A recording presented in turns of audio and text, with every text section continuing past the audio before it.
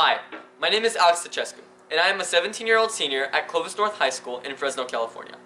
And here's my invention, Project Maverick. Project Maverick is an omnidirectional robotic mobility system designed to provide a mobility solution for elderly or disabled people. Imitating the movement patterns of humans, the drive system allows the user to move in any direction using 4 steering and 4 driving motors.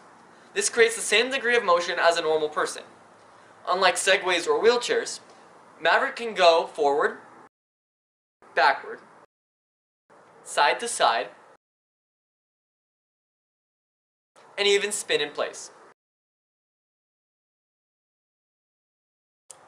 Controls are very simple and intuitive. I use a 3D mouse as a joystick.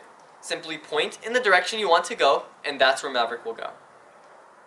To get this maneuverability, I used a microcomputer running Linux and programmed in Java to electronically synchronize the motion of all 8 motors.